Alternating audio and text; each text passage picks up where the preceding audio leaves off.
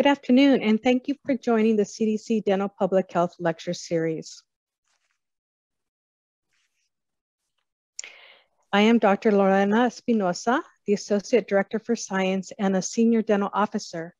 I am filling in today for Dr. Gina Thornton Evans, the CDC Dental Public Health Residency Director. This lecture series is designed to help current and future dental public health residents gain a better understanding of the 10 dental public health competencies and of current topics in the field. These webinars are for current dental public health residents, prospective residents, and anyone interested in the field of dental public health. Feel free to type your questions into the chat box and we will answer them during the Q&A portion at the end of the presentation.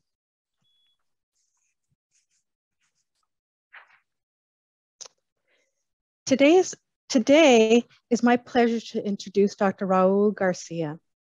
Dr. Raul Garcia is professor and chair at the Department of Health Policy and Health Services Research at the Boston University Henry M. Goldman School of Dental Medicine. He's also the director of the Center for Research to Evaluate and Eliminate Dental Disparities. In addition, he is a director of the U.S. Department of Veterans Affairs Dental Longitudinal Study.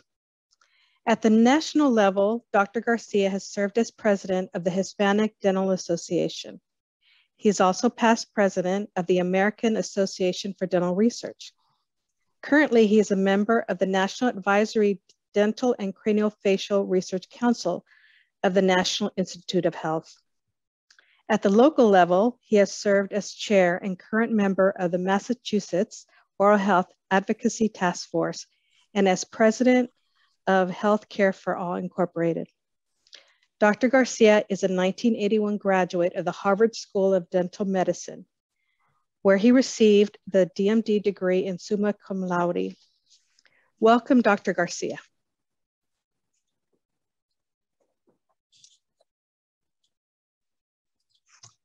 Thank you very much for having me and the invitation to present. Can you all see the first slide, okay? Not just yet. No. Oh.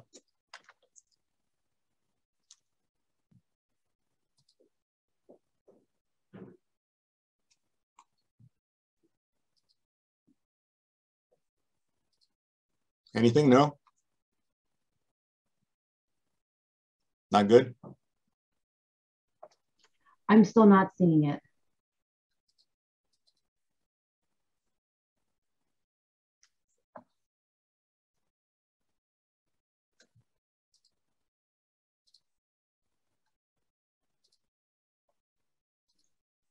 There we go. Now it's coming up. Thank you for that. Perfect. Go ahead. Thank you to Dr. Thornton Evans in absentia and her colleagues for inviting me to present today on the topic of race, racism, and oral health in America. Very broad topic, and I'll try to be as efficient as I can in covering the many issues involved. I have no disclosures in regards to conflicts of interest to report, and let me go over the learning objectives briefly. I'm targeting my talk to those who are current dental public health residents, those in training, and those who are early in the stage in their career development, to give them an idea of what they should be thinking about perhaps, and what they should be exploring as far as areas of research, areas of opportunity in education, and areas of opportunity in dental public health practice in regards to the issue of racism and oral health. One of our goals today is to have you understand the development of how race and ethnicity categories were developed and used in the analysis of population data in the US, to understand ways to measure the impact of racism on oral health and well-being, and also understand the role of racism on the persistence of oral health inequities in the US. An unstated learning objective, and it's really one that you will need to take up on your own in a sense after the talk, is for you to understand what we can and should be doing about it. In today's agenda, I'll try to sort of reframe some of the thinking about certain terminology. And so I'll spend some time defining terms. I'll have a lot of very text-rich slides, and I apologize for that, but I will want to at least be clear in some of the terms that I'm going to be using. I'll review evidence, but not in great depth or detail, but instead, rather what I will use is the slides and the information on them to direct you for the more detailed original sources of items that I will be touching upon. So after the webinar, please feel free to email me, and I will be very glad to provide a full PDF file of all my slides that you can then use as a reference source, so to speak, to take some leads from my slides in pursuing areas of reading and your own research interests. And last but not least, I'll try to go over my own personal views on what sort of next steps we can all be thinking of taking in the area of racism and oral health in America. So to start off with some resources that I mentioned, and also some acknowledgements, I first wanted to acknowledge the American Institute of Dental Public Health, which is a 501c3 not-for-profit that was founded, and its current president is Dr. David Capelli, well-respected dental public health expert, now at University of Nevada, Las Vegas. And one of the signature features of the AIDPH, and you can learn more about it by going online to aidph.org, is its annual colloquia that tries to bring individuals together over a 2-day period to focus on important issues related to oral health policy. I wanted to particularly mention a colloquium that was held just 2 years ago, right before COVID, where I had the privilege of hearing Professor Derek Griffith speak on the topic of racism and health. Professor Griffith at that time was at Vanderbilt, but this last summer he became a professor and the founding co-director of Georgetown University Racial Justice Institute. And in that presentation that he gave, and then I was also privileged to be the moderator of a panel on which he served, the conversation about this topic of confronting inequity through oral health policy was further elaborated. The entire colloquium's proceedings are available online, and you can also see Professor Griffith's own presentation through that AIDPH portal. So I recommend that strongly to you. Another great resource that I think is probably the first one that I would recommend to a trainee or even someone young and early in their career is this terrific book that was co-edited by Professor Griffith, Racism, Science and Tools for the Public Health Professional. It was issued by the APHA Press just a couple of years ago. And I think it's a great resource, a starting point perhaps for those interested in delving into this interesting and complex field. The foreword to that volume was written by Cameron Jones, formerly at CDC and also a past APHA president.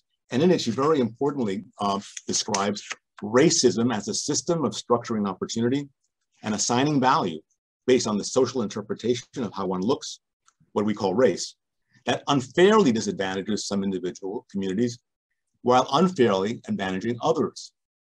And I think it's that distinction between the unfairly disadvantaging some while also unfairly advantaging others that is key to understanding what racism is and its impacts.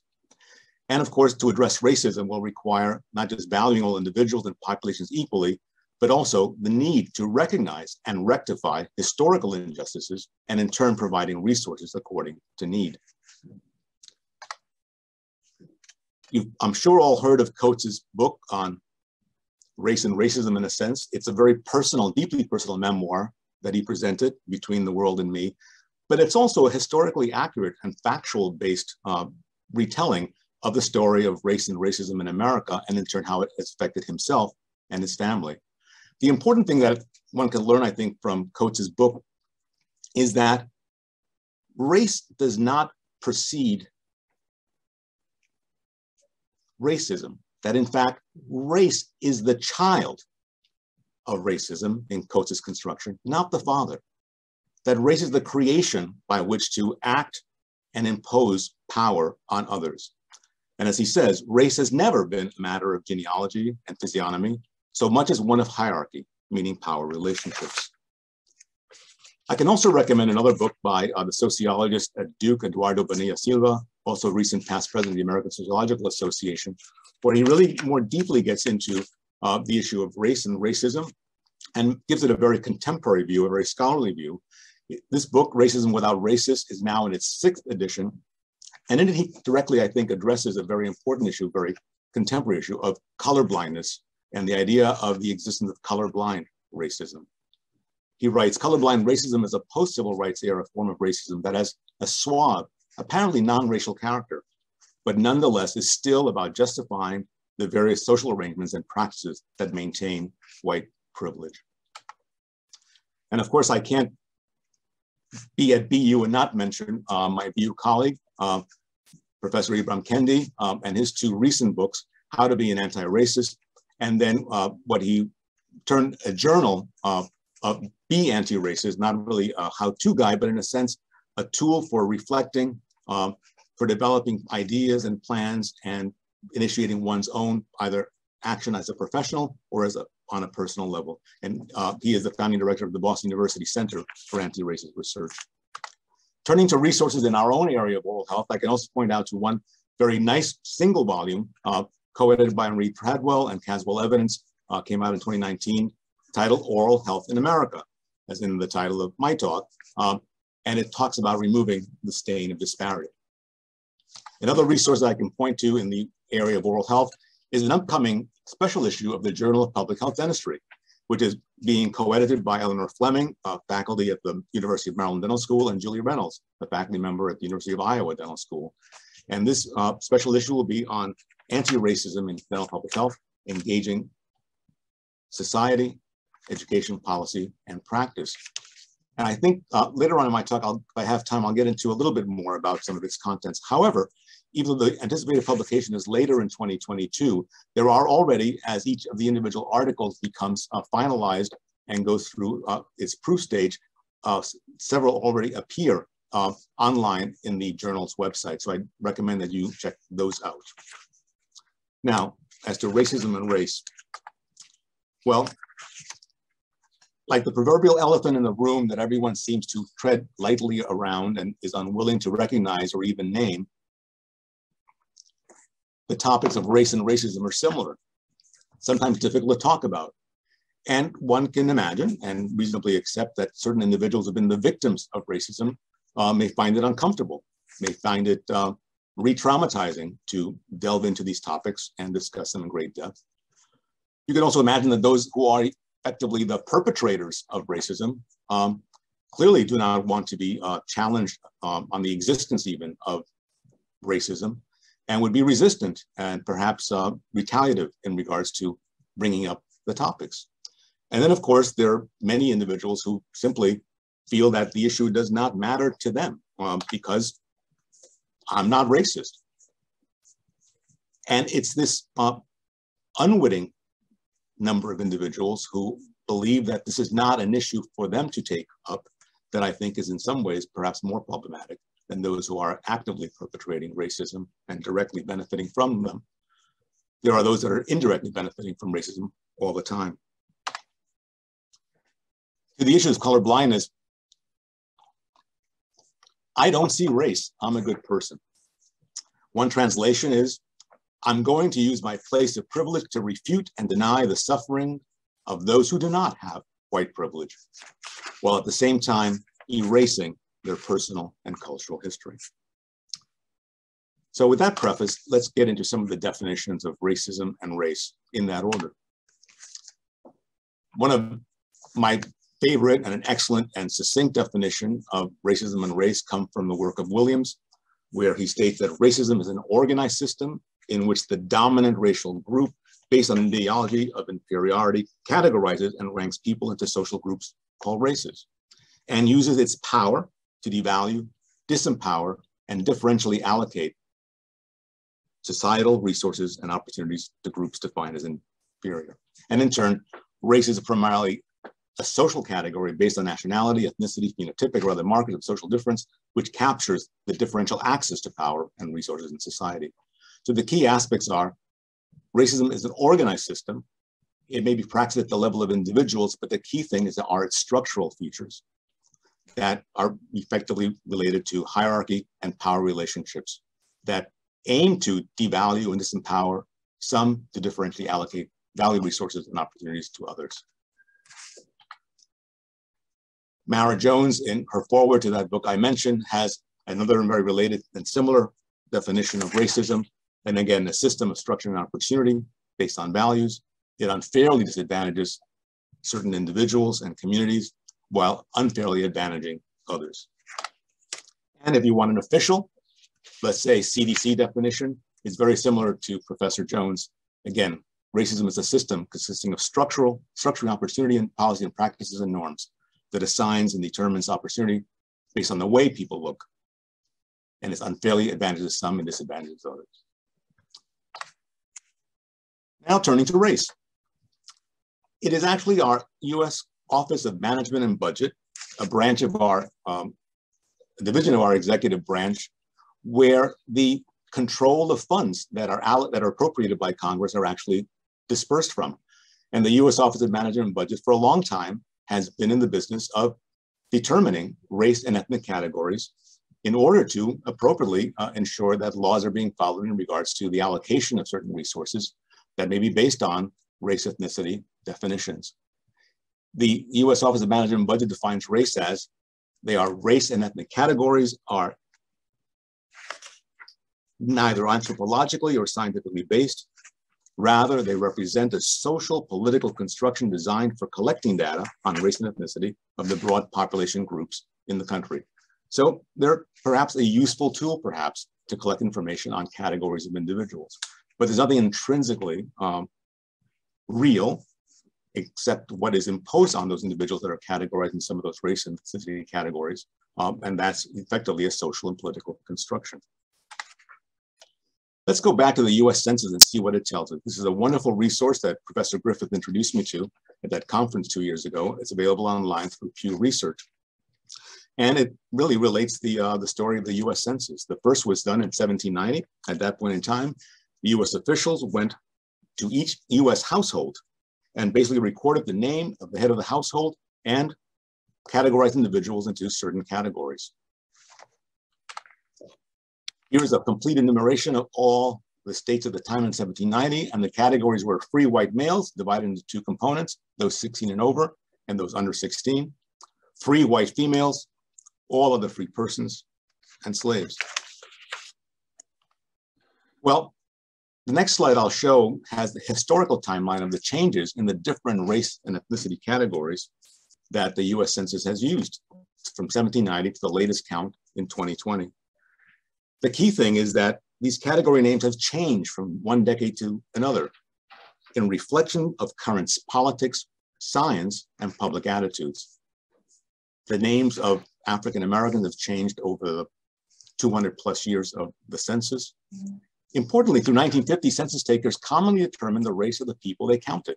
People were assigned their race by US officials. However, from 1960 on, Americans could choose their own race, and in 2000 could choose more than one category. You can see the variety of changes over time in regards to what the US Census has done. This may be hard to read, but you can see that at one point in time, Mexican Americans were considered a race unto themselves in 1930. The categories have changed over time in what African Americans have been called and labeled as I've mentioned, and there have been increases in the subcategories of American Indians to now also include Native Alaskans, Asians, starting with Chinese, then Japanese, and then other Asians. You can see the variety of changes that have happened from recent years due to immigration, the variety of Hispanic categories that have been created. The other interesting thing to remember is that race in these categories are fluid. You can find that out for yourself if you like. Just Google the phrase, how the blank became white. And I suggest you use only European nationalities, and primarily Southern European and Eastern European nationalities, although not exclusively. And you can see how various individuals from various national origin groups have changed in their racial categorization, or at least how they're perceived by the larger society over decades. Sometimes one will question, should we stop counting by these categories of race and ethnicity, given they're fraught with issues in and of themselves? Well, this is an article from next month's June 2020 APHA monthly newspaper, The Nation's Health, that reports that the 2020 US Census undercount of minorities could worsen health disparities. And in fact, because census data are used to formulate policy, funding levels, congressional representation, and scientific research allocations, it is important that we still continue to accurately count and categorize individuals by these somewhat artificial, but still important race and ethnicity categories. How did these categories really maintain themselves and gain traction? Well, it wasn't accidental. Basically, scientifically, scientists like you and I were responsible in no small part for making these race and ethnicity categories mean something in regards to public policy. This is a great resource from Harvard University Libraries and their project on identifying slavery and racism in its own history. And it writes, since enslaved people were first brought to this country, promoters of anti-Black racism and white supremacy have co-opted the authority of science to justify racial inequality. A history of pseudo-scientific methods, so-called proving white biological superiority, and flawed social studies were used to show inherent racial characteristics that still influence society today. And this is not just limited to anti-Black racism or African Americans as a category. Similar approaches have been used to categorize and disempower and exploit American Indian populations from the beginning of colonialism in North America.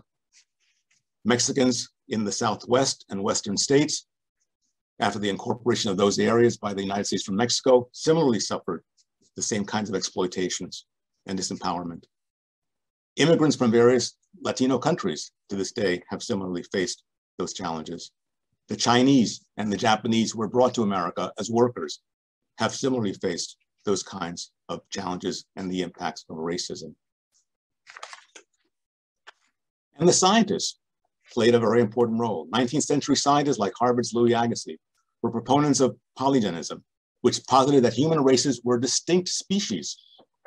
This theory was supported by, again, pseudoscientific methods, which supposedly proved that white people were biologically superior to Blacks. Early statistical health data in the US was weaponized against Black Americans in the late 1800s, used to claim that they were predisposed to disease and destined for extinction, and sources of contagion. To close out this section on race and racism, let me just refer you to one article, a wonderful resources in the New England Journal of Medicine from 2 years ago by Bailey, How Structural Racism Works, Racist Policies as a Root Cause of US Racial Health Inequities. Writes, all definitions make clear that racism is not simply the result of private prejudices held by individuals, but is also produced and reproduced by laws, rules, and practices sanctioned and even implemented by various levels of government, and embedded in the economic system, in cultural societal norms. Confronting racism, therefore, requires not only changing individual attitudes, but transforming and dismantling the policies and institutions that undergird the US racial hierarchy. Let's switch gears now to Oral Health in America. You've heard that title before in Treadwell's and Evans's book. Well, this title of Oral Health in America gained traction 22 years ago with the report of the first ever US Surgeon General's report on oral health in America, issued by Surgeon General David Satcher at the time. Now, David Satcher was not the first Surgeon General to take on the issue of oral health or to have strong interest in oral health. In fact, many years before, from 82 to 89, we had a magnificent Surgeon General named C. Everett Koop, who was very fond of saying and known to assert that a person cannot be healthy without good oral health. David Satcher from 1998 to 2002 made a tremendous impact, though, not just in oral health and how we frame oral health and oral health issues, but also more broadly in how we frame minority health and health disparities. Now, this conjunction of minority health and health disparities is an important one and has also critically important historical antecedents. In the US government, the Office of Minority Health was created in 1986, a long, long time, as actually one of the most important and significant outcomes of the landmark 1985 HHS Secretary's Task Force Report on Black and Minority Health. When Satcher came in, one of his signature programs that he initiated was an initiative to eliminate racial and ethnic disparities in health by the year 2010. Clearly an ambitious goal, but you have to start somewhere and you have to aim high. That conjunction of disparities and minority health also was evident in the changes at the NIH. The National Center on Minority Health and Health Disparities was established in the year 2000, and eventually became an institute, the NIH Institute of the National Institute of Minority Health and Health Disparities in 2010, another wonderful product of the Patient Protection and Affordable Care Act. One of the key findings of David Satcher's 2000 report was that despite the overall improvements in average oral health in the US, profound disparities were found to remain. And those disparities remained in certain groups as defined by various characteristics, including race, ethnicity. And importantly, for some conditions and diseases, the magnitude of those differences, of those disparities, was found to be striking. So what are those disparities and what does health disparities mean? And let me again give you some definitions to guide you in your thinking. One is from the National Association of Chronic Disease Directors from the year 2006, where health disparities are described as differences in the incidence, prevalence, mortality, et cetera, of diseases and conditions.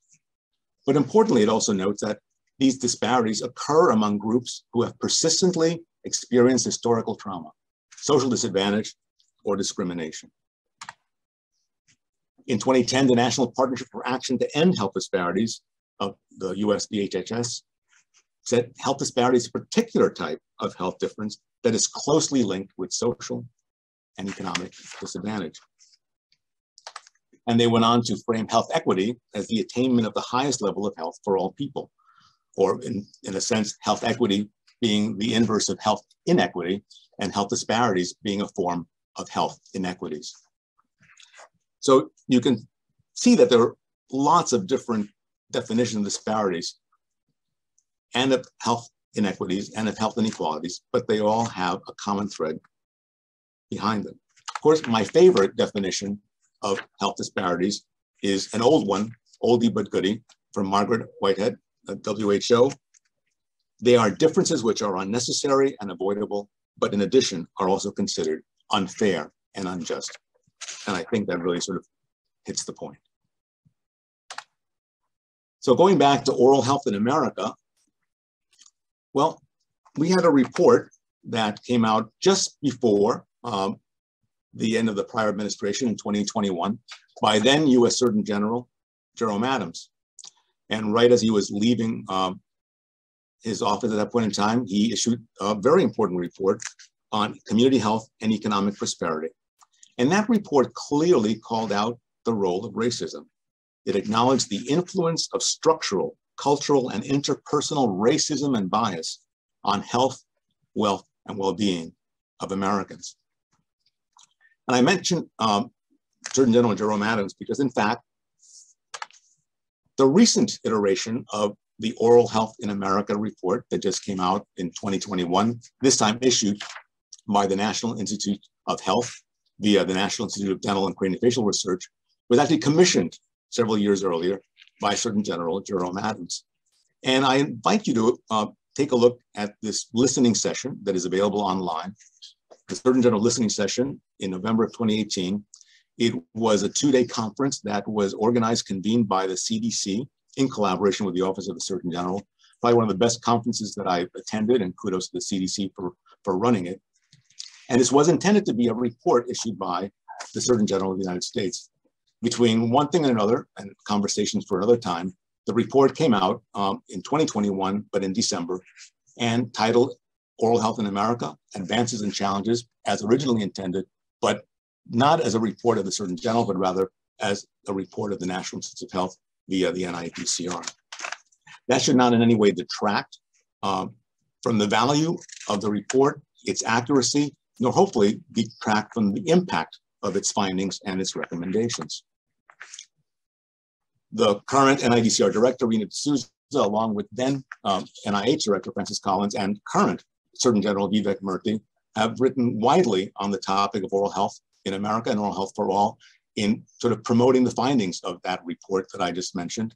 And this is one piece in the New England Journal that I invite you to read and review, which clearly talks about the importance of oral health in the context of overall health, but also clearly points out the inequities in the system and calls out racism as well. Now, the report, Oral Health in America, Advances and Challenges, just recently issued, actually mentioned the word racism. If you go back to the 2000 report by Surgeon General Satcher, the word racism cannot be found in that report. In contrast, racism is called out several times in this most recent report. For example, describing the insidious effects of racism on health. Describing structural racism that has been built in, along with unconscious bias, into our social and healthcare systems. The recognition of systemic racism with an array of public services. Systemic racism embedded in our social structures. Systemic racism that may in turn shape healthcare in ways that result in the inequities that have been documented both in oral health and in access to care. So I just cited to just a half dozen of the citations of racism. There are actually 12 in all in the volume, including 2 citations of articles that included the word racism. But they are important ones because it is at least an issue that is being identified, being called out, and I believe now being framed appropriately for both scientific investigation as well as for incorporation into one's practice of public health. The special issue of Journal of Public Health that I mentioned to you has one of its articles online that I recommend that you look at. It's open access by Professor Louisa Burrell, who's a distinguished professor at City University of New York, writing with David Williams from Harvard about racism and oral health equity in the US. It's a brief article, but I think it's an important one in that really she points out that racism can clearly affect access to oral health and decision-making by acting as a social determinant of health. And it's that framing of racism in the context of the social determinants of health that I think is an important contribution that will inform many people's thinking moving forward. Clearly, it's important to understand that the potential mechanisms through which racism can affect important social determinants of health that are essential to oral health equity. Her article outlines recommendations and proposes ways to envision interventions. So the addition or the incorporation of racism into the social determinants of health, and this is the most recent iteration from Healthy People 2000, I think will greatly inform work in the area of oral health disparities, oral health inequalities, oral health inequities. Now let me just go over some examples of how to put some of these terms and some of these concepts together. And I will selectively use work that colleagues of mine at Boston University have done and have been doing, not because it's necessarily the best work out there, but it's work that I'm more familiar with. But you can clearly explore on your own what is going to be out there that is worth your while to follow up on and perhaps use as models for your own work. We're all familiar with the simple one-item global self-rating of oral health, common item in NHANES, other federal surveys. How would you describe the condition of your mouth and teeth? Excellent, very good, good, fair, poor, typical five-point Likert scale response. The similar question is asked in different ways in other Anglophone countries. For example, how would you consider the condition of your teeth and mouth presently? I believe this may be a Canadian one. How would you rate your own dental health? I believe that may be from Australia. But again, the similar 5-point response scale. And let me just briefly use that outcome variable of global self-rating of health to show you one analysis that we did many, many years ago, led by my colleague at the time, Thomas Dietrich, who's now professor at University of Birmingham in the UK. We looked at data from the 2003 National Survey of Children's Health. It was the first time that survey had been done, and it had a very good set of oral health items that were incorporated. This is a telephone, random digit telephone survey of US households, trying to identify households with children, and the interviews were done with the children's parents or legal guardians, those who could provide the most information about their child or the child in their household's health conditions. And what we found in that analysis was that there were, not unexpectedly, racial ethnic differences in the ratings of poor or fair oral health in children. Only 6% of non-Hispanic white rated their children's oral health as poor or fair. Almost twice that many parents of African-American children rated their children's oral health as poor or fair. And over 3 times as many parents of Hispanics rated their children's oral health as poor or fair.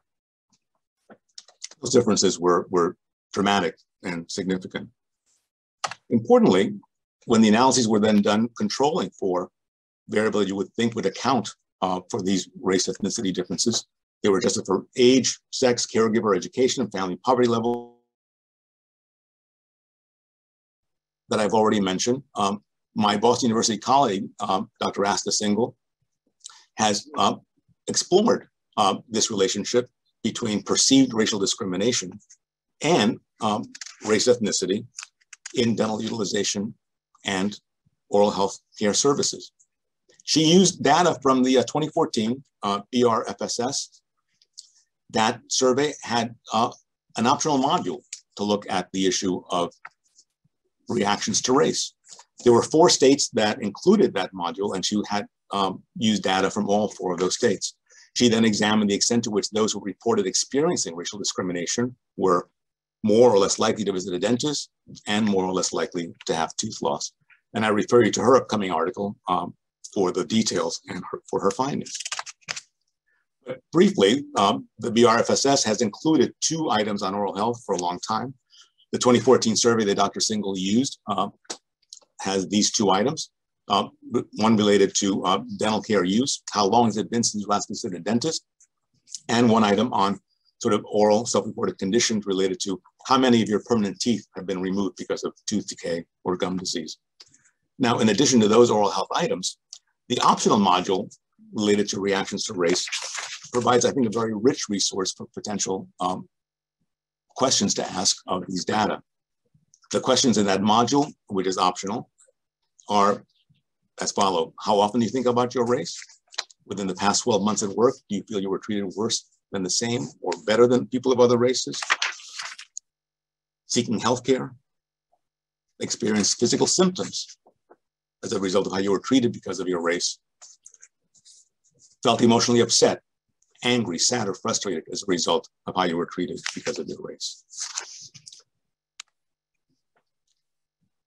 Psychosocial correlates of oral health and racism as a stressor have been explored in regards to those sorts of relationships that I've just mentioned.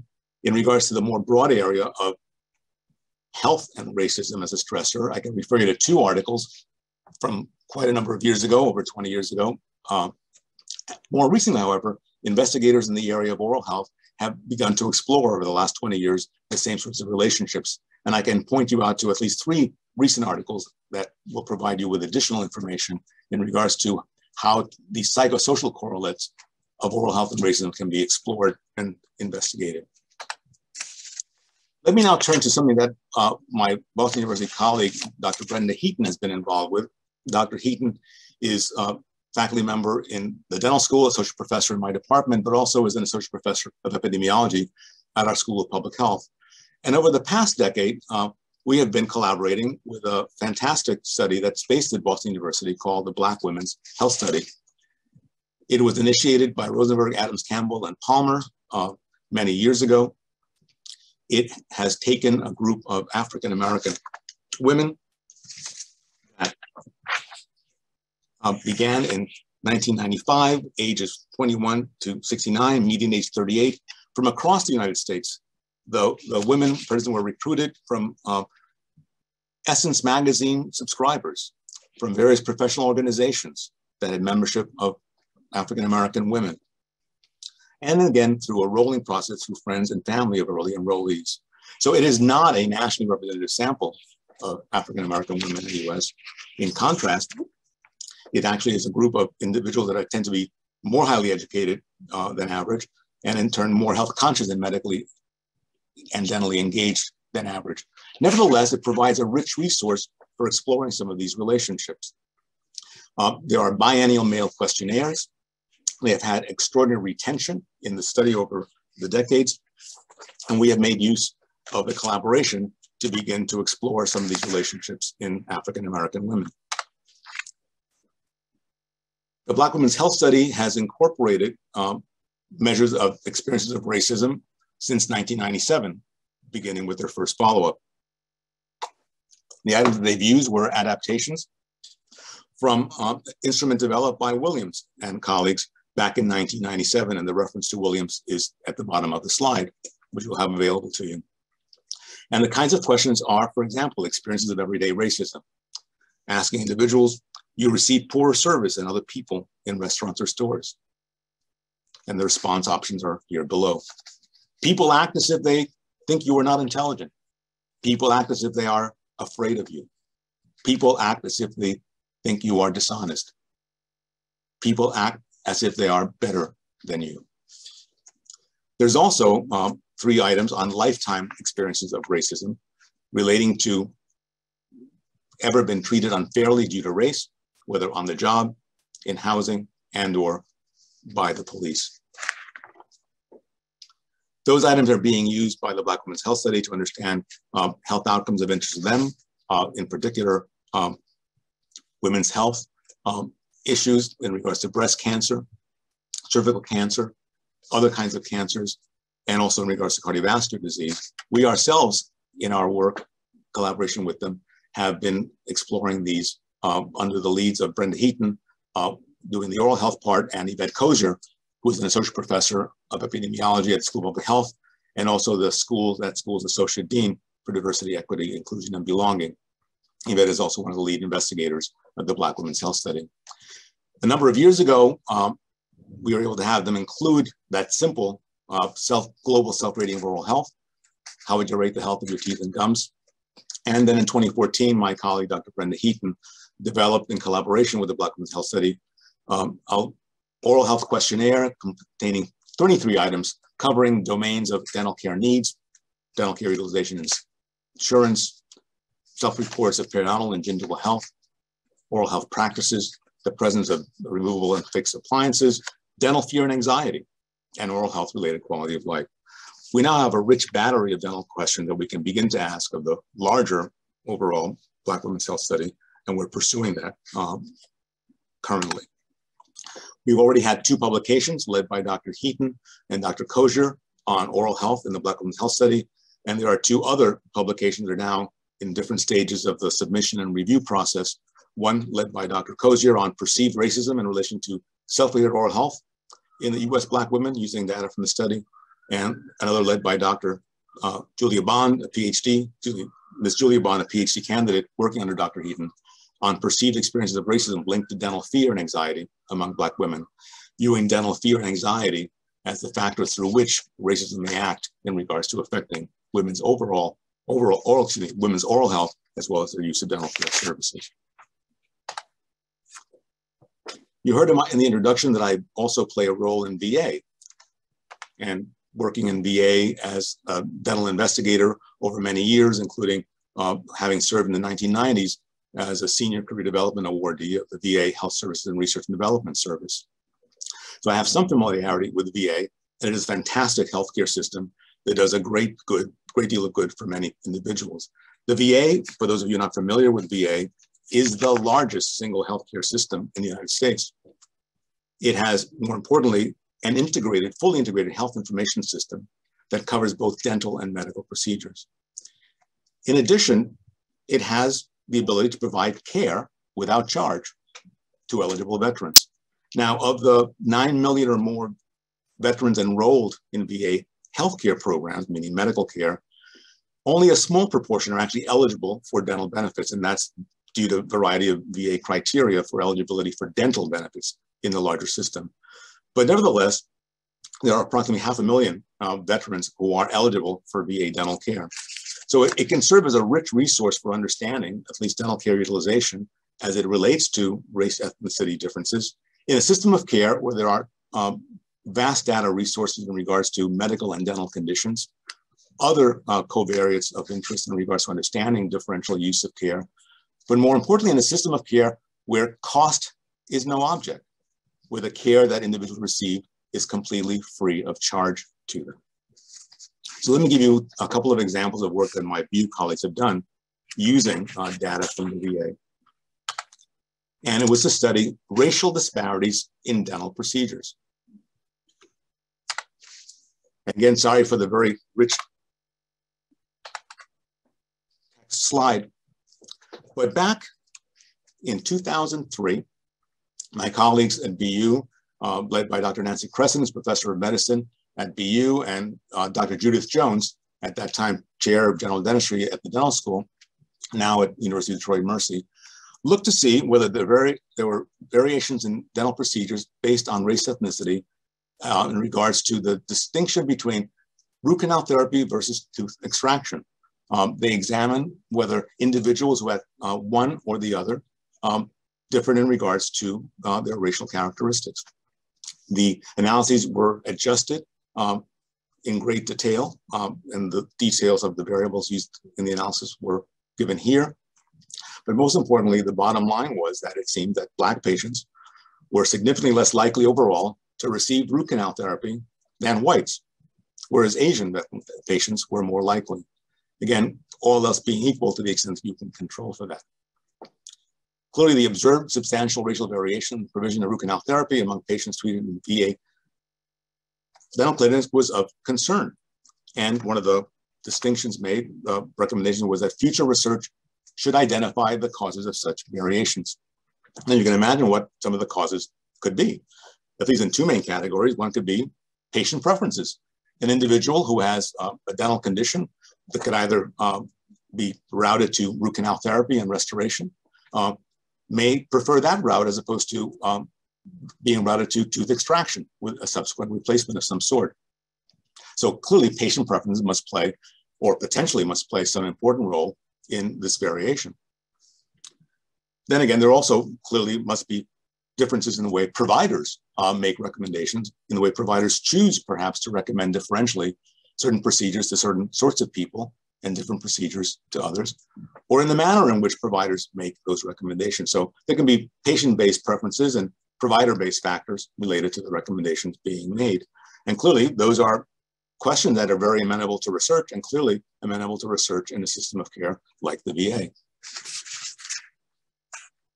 My colleagues at BU revisited this topic over a dozen years later in 2016, this time using 2011 dental care utilization data from VA, as opposed to the prior paper that used 1998 dental care utilization data. And they again, in 2016, when they published examining those 2011 data, did the same thing. They focused on the differential receipt of root canal therapy versus tooth extraction based on race ethnicity. And sure enough, after adjustment for known confounding factors, and you can see many of them listed here, Black patients had the lowest root canal treatment rates. Now, VA itself had changed for the better in many ways over that time. They had incorporated a value of equity as a means to improve care and care outcomes in VA and the equitable distribution of resources. One of the conclusions of the paper was that current quality improvement efforts and a value to improve the equity of care in VA are not sufficient to address these racial and ethnic disparities in VA dental care, at least as far as in regards to the differential options of root canal therapy versus tooth extraction. The authors further go, more targeted efforts will be needed to achieve equity for all.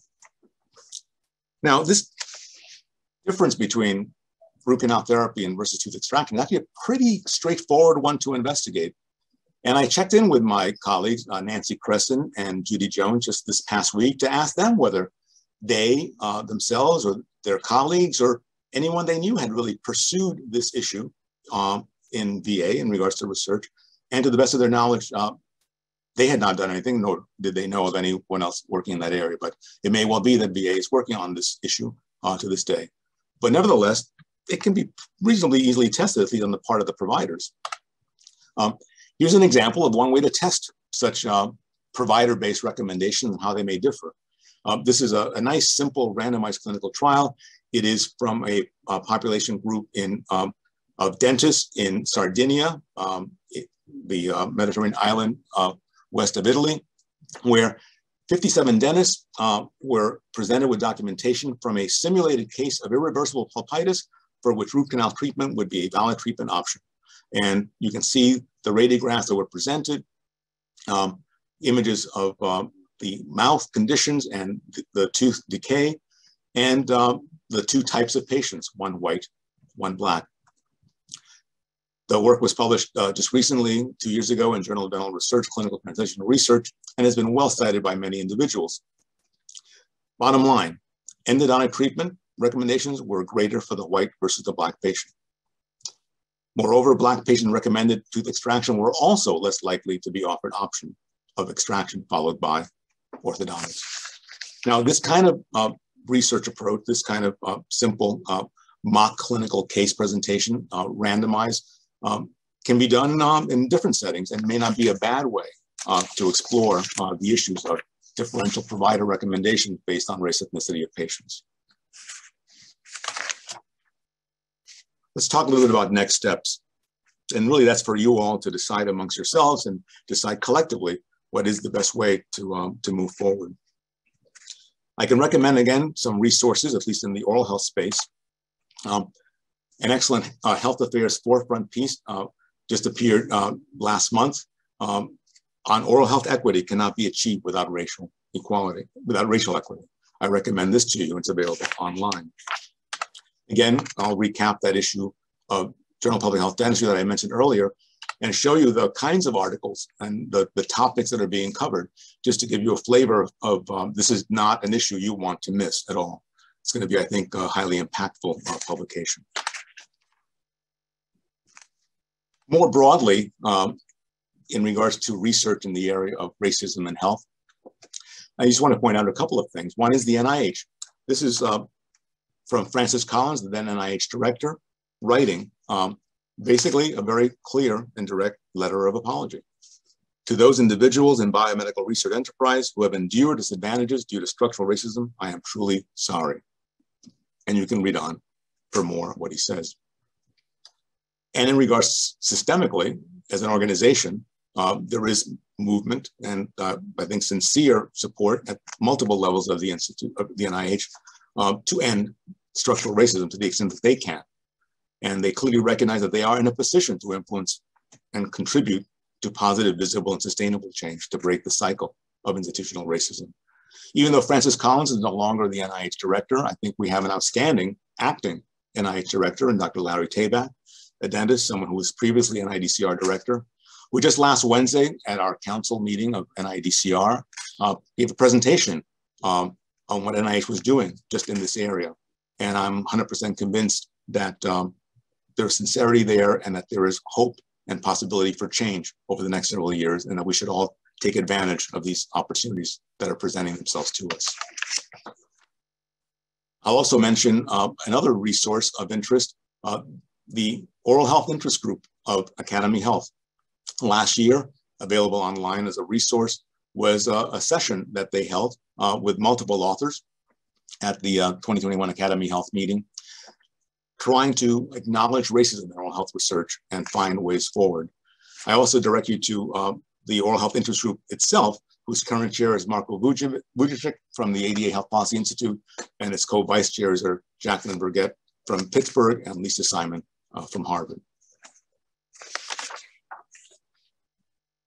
In the dental research world, the AADOCR and its International Association of Dental Research group, through its Behavioral and Epidemiologic and Health Services Research group, led by Dr. Dan McNeil of West Virginia University, recently issued a consensus statement on the future directions for the behavioral and social sciences in oral health. Importantly, they point the way forward about how to incorporate behavioral and social sciences understanding and addressing health inequities. Surprisingly, nowhere in their article was the word racism mentioned once. The article by McNeil was paired by an invited perspective in JDR, which was led by Sarah Raskin and Eleanor Fleming. And Raskin and Fleming point out that oral health equity and the consensus statement that was issued must address oppression, and it did not. They write, the consensus statement explicates global oral health equity as a foundational concern for our field. Given this context, a key concern is missing from the statement: oppression.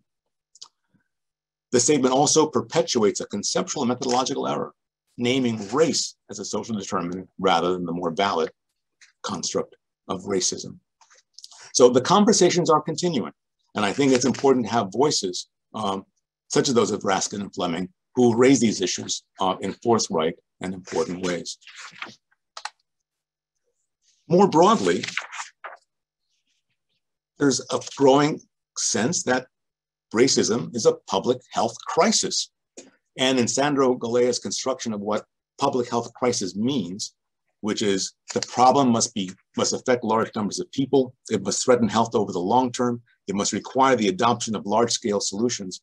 Well, unquestionably, racism is a problem that fits that definition.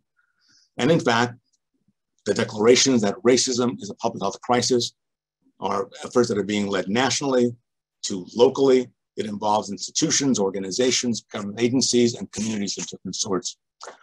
There are resolutions being passed by various communities, and I can direct you to one, which I find is probably perhaps the best written one that I've seen so far, much better than the one written by the city of Cambridge in Massachusetts, where I live, which is in Franklin County, Ohio.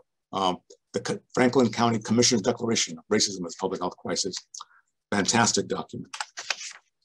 But as well, national organizations have basically signed on. The American Public Health Association was one of the leaders in this. Racism is an ongoing public health crisis that needs our attention now. The CDC itself has stated racism is a serious threat to the public's health. The American Medical Association, despite its many challenges over many years, has also recognized clearly that racism is a public health threat. What about our own community of dental research, dental education, dental practice, public health practice? The AADOCR, of which I'm a proud past president, several years ago developed a diversity and inclusion statement, and you can see it online readily. However, the rest of the slide is blank, purposely, because there has not been, I think, commensurate activity in the AADOCR in the area of confronting racism directly, as perhaps merits. So is it time for a systematic institutional self-examination among our various national dental organizations? Well, I think so, without doubt. Now, the American Medical Association many years ago, in 2008, apologized for its past discrimination against minority physicians. It says the group did not take a stand against discrimination by state medical societies, including the exclusion of African Americans, until the 1960s. And in turn, more recently, the AMA has, in fact, as I've noted, attested that racism is, in fact, a threat to public health. So progress has been made in that area.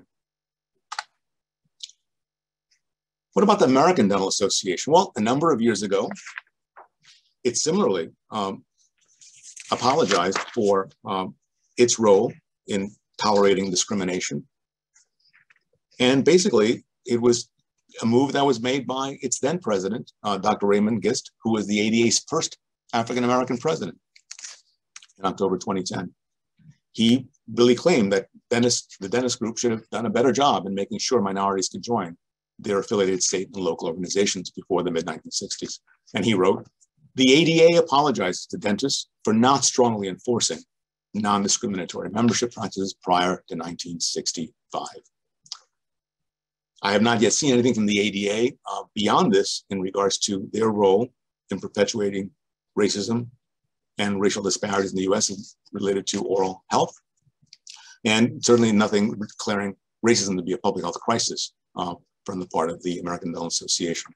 So work needs to be done there.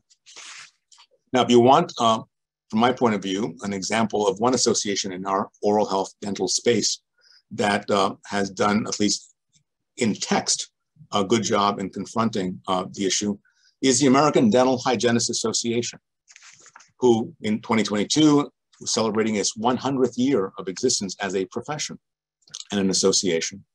And they clearly understood that they could not celebrate their centennial without reflecting on and reckoning with the wrongdoing and harm that was caused. And they issued a very sincere and I believe sincerely held, deeply held apology. The question now is, moving forward, what will be done to rectify these prior wrongs? In medical education, the Association of American Medical Colleges, AAMC, which is medicine's equivalent of our ADEA, or American Dental Education Association, last year renamed one of their top awards, renamed their Flexner Award, named after Abraham Flexner, because of Dr. Flexner's views on race and racism. The Flexner Report of 1910 was transformative in American medicine at the time, and to this day has had an impact on the nature and the process of medical education. Its report basically eliminated proprietary schools of medicine and basically established in the US the biomedical model of medical education as the gold standard of medical training, the incorporation of science and organized clinical experience wedded together to train physicians in the context of university-based schools of medicine. And that report had great impacts, but in addition, while historically Abraham Flexner has been associated with rigor in academic medicine, in fact, his report recommended valuable changes, but those valuable changes had some negative impacts. That report also contained sexist and racist ideas, and his work directly contributed to the closure of 5 out of 7, at the time, historically Black medical schools in the US at the beginning of the last century. That action negatively affected the training of Black and African-American physicians for decades, and in turn adversely negatively impacted the health of the Black and African-American communities in the United States. So the AAMC has stricken Abraham Flexner's name from its roles, from its awards, and has basically described his complicity effectively in the wrongs that were caused to individuals due to racism. What about our own AAMC equivalent, the American Dental Education Association? Well, I think they're doing pretty well in some ways. ADEA has issued a policy statement on the prevention and elimination of racism, harassment, discrimination, and bias in dental education that I invite you to read. More importantly, I think they are addressing this issue as directly as they can. The September issue of the Journal of Dental Education will be dedicated entirely to diversity, equity, inclusion, and belonging in dental education, being led by Sonia Smith, ADA Senior Vice President for Access, Diversity, and Inclusion, and faculty at Michigan, and Michael Reddy, who is the JD editor, as well as the dean at UCSF Dental School. And that will be followed by a workshop in October of 2022, ADA workshop, Impact 2030, Building a Culture of Inclusivity, and that JD special issue will guide the thinking behind that conference. So progress on the part of ADEA in this area. And let's turn to our own William J. Guise, who is a father figure, so to speak, in dental education and dental research, dental science. Perhaps the Abraham Flexner of dentistry in many ways. William J. Guise was a biochemist, professor at Columbia University, who had extraordinarily strong interest in oral health and dental education and dentistry as a profession. He founded in 1919 the Journal of Dental Research. In 2020, he founded the International Association for Dental Research. In 1923, he was a founder of the American Association of Dental Schools, the then name of ADEA. And in 1926, he was the editor of a report that was commissioned to be very much like the Flexner report of 16 years earlier, to look at dental education in the United States and Canada. Because similarly to medicine, 2 decades earlier, dental education at that time was also rife with proprietary schools, the disconnect between the teaching of dentistry and dental science and the practice of dentistry, dental education that was taking place in not in university settings, not hospital-based on medical school-related settings. And in turn, his report was a landmark in dental education and dental practice and set the stage for the subsequent century. Now, part of his report in 1926 included commentary and a chapter by him on the role of dental care for African Americans and dental schools for African Americans. And I invite you to read that section of his report carefully and come to your own conclusions as to whether there should be similar re-examination of the esteem in which we hold William J. Guise. Finally, in closing, some personal comments. And thank you for your attention. So in a few minutes, let me give you my own advice. And again, taking advice from an old man, I know is unsolicited, but nevertheless, I would say it's an old man's prerogative to give advice. First, know history. And I don't mean N-O, know history, although there are many in this country presently who seem to wish to deny history and seem to wish to prevent history from even being discussed or taught in various settings. But I think it's important for all of us to know history in order to move forward. So explore it carefully, and perhaps some of the reading suggestions that I've given you in my talk may help provide a starting point for you in that regard. Always question authority, both scientific authority, professional authority. Be cautious, be judicious, but please question authority. Don't ever let anyone tell you, be patient. The issues we are confronting have taken 100 or more years to occur and play out. So I would advise you, be impatient. And when someone makes that argument to you about these issues have taken a long time to happen, or they started a long time ago, I think one answer should be, well, it's about time that we started doing something about it. We have lots of wasted, lost time to make up. So please be impatient. And of course, persevere. Your work as dental public health professionals, as scientists, as educators, as practitioners of dental public health will have many challenges. And if you're going to be working in the space of racism and oral health, which you have to if you're going to be a successful public health practitioner and achieve the goals we all want to achieve, you need to persevere.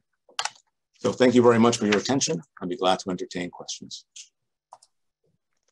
Thank you, Dr. Garcia, for a very interesting and important presentation.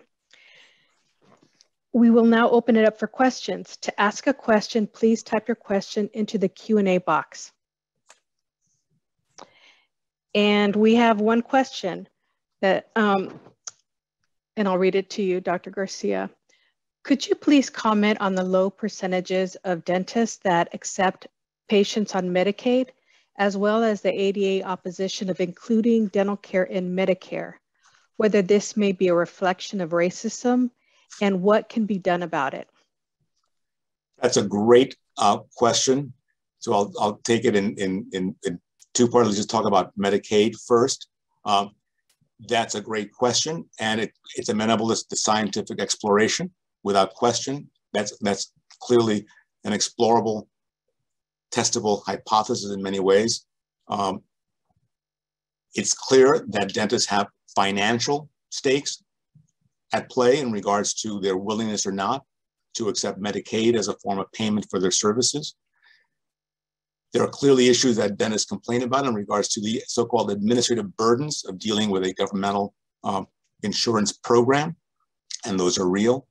Nevertheless, it seems that in those situations where there have been, in fact, increases in the dental reimbursement rates to encourage more and more dentists to take part, when there have been improvements in the administrative processes that dentists have to undergo, still there seems to have been less than expected uptake of enrollment by dentists in various Medicaid programs. So clearly there's a financial incentive that dentists have as effectively being small businessmen, businesswomen, but by the same token, one has to wonder as to what is really going on in their thinking. I can't guess what's in their minds, but just see what's on the surface. And clearly, there has been a selective disenfranchisement of certain communities from their ability to access dental care services. Now, turning towards Medicare, clearly the ADA was supportive of a certain kind of dental care services in Medicare, one that was effectively an option or one that was effectively targeting those who were of lower incomes, meaning having an expansion of Medicaid effectively to cover adults who were 65 and over. Neither of those proposals that the ADA backed at different times really had much traction, nor was expected to have much traction. And again, my own interpretation of the ADA's resistance overall to the expansion of Medicare to include dental benefits, again, relates to financial reasons and the financial well-being of the organization and its members, I think is driving a lot of that conversation. The extent to which racism is part of that equation, again, I don't know, but again, it's worth exploring. Thank you. Thank you. I have the next question. Do you see the underfunding of public dental programs as a symptom of racism? You could construe it that way as an outcome of racism. By the same token, there are lots of poor people that are white. And it's interesting to me to see the extent to which poor people are, as a class, discriminated against heavily. And then even within class, then those that are non-white, even more so. But the resistance, I think, is not necessarily one that needs to be addressed directly, because I do think that if there's simply a desire to provide health and healthcare benefits to all fairly and equitably, then all will have at least the access financially to get those services. More importantly to me, the concern is the actual location of and funding of facilities such as community health centers, FQHCs, in areas. There clearly is an underfunding and historically disproportionate underfunding and lack of localization of those kinds of services in minority, so-called minority communities. So yes, there is a role clearly that has been played by racism. Next question. What public policy could be implemented to reduce racial disparities in oral health? Wow, that's a good question, but one that is well beyond the scope of a glib few minutes answer. I would say the answer is going to come from you all, the community out there that is part of this webinar, the individuals that I've mentioned as leaders in this field, co-authors and conveners of different organizations and meetings. I think it's going to be clearly a group effort. It's going to have to come up with the kinds of policies that are going to be workable and likely to be able to be implemented. Great, thank you. Next question is, what are your thoughts of using non-Hispanic whites as a reference standard in regards to understanding outcomes of non-Hispanic Blacks instead of using Black populations like the one you referenced in the BWHS, highly educated, health conscious, etc., populations that might be more appropriate to compare Black outcomes, as we already have overwhelming evidence that inequities exist between races? If I understand the premise of the question, I agree. And I would say it's not a binary choice to use non-Hispanic whites as the reference point for all analyses, or separately just look at particular groups within themselves. I think there's great value in doing both. The issue of continuing to use non-Hispanic whites as a reference point is, I think, something that we'll have to almost inadvertently continue to need to do to continue to serve as reference points to relate to past work, past accomplishments, past methods that have been used to guide our work forward.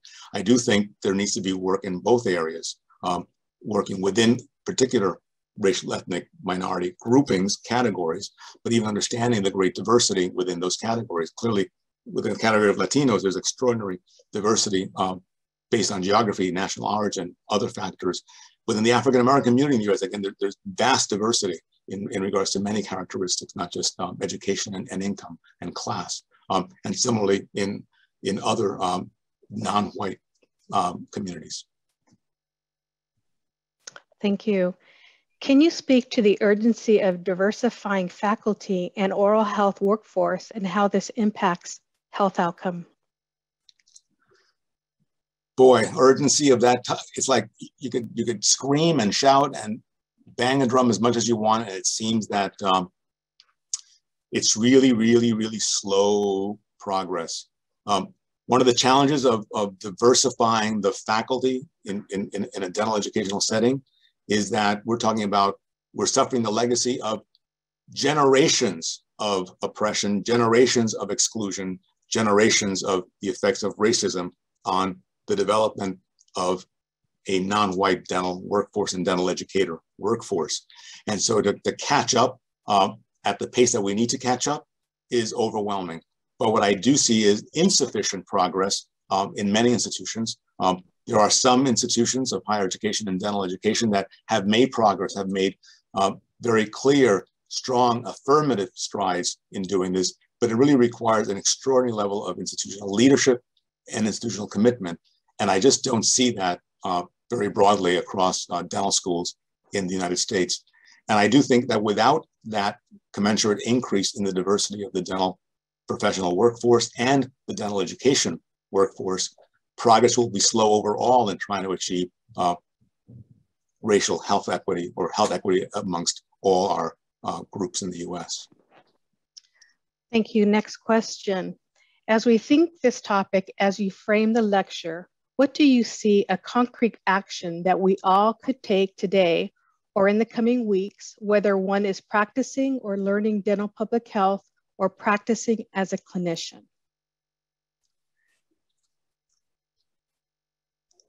Understanding that the person who raises these issues may be in a differential power situation to those who control their well-being, whether their educational progress, their employment, etc. One has to be, I suppose, cautious in how one approaches the issue. But I would say the most important thing that everyone can do is to call out racism. When you see it, when you read it, when you feel it, when it exists, call it out. Now, how you call it out will vary depending on the setting and the relation that you have to the person in power, et cetera. But calling out racism, naming it, I think, is essential and important. And understanding it, its key central role in explaining, understanding the differences in health outcomes amongst groups is essential. Thank you, Dr. Garcia. Are there any other questions from the audience?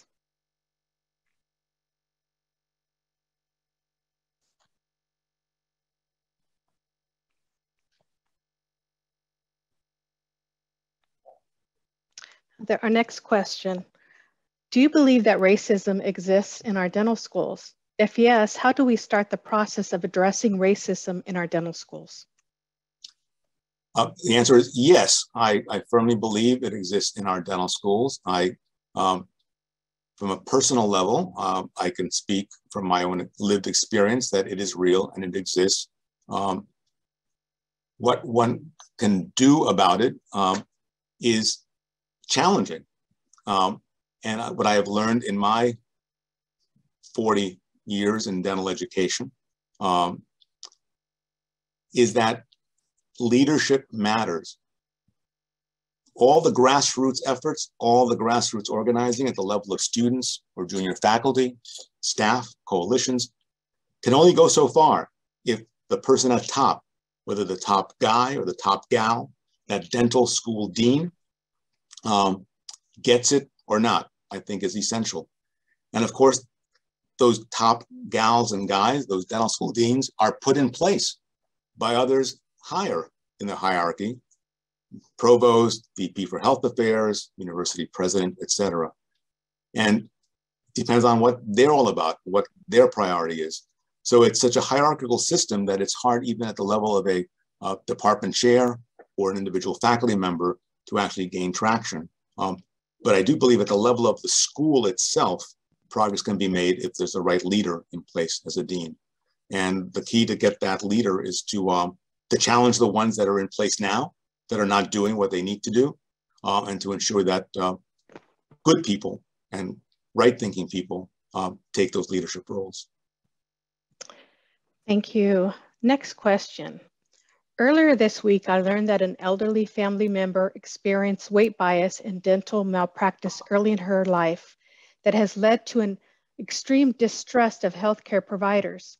Are you aware of any efforts to rebuild trust with older generations of BIPOC Americans who might have had negative experiences with dentists and other healthcare providers? These individuals are often matriarchs and patriarchs and wield a lot of power in the family. That is a great question, and it's not something that I have knowledge of or experience in to be able to answer intelligently.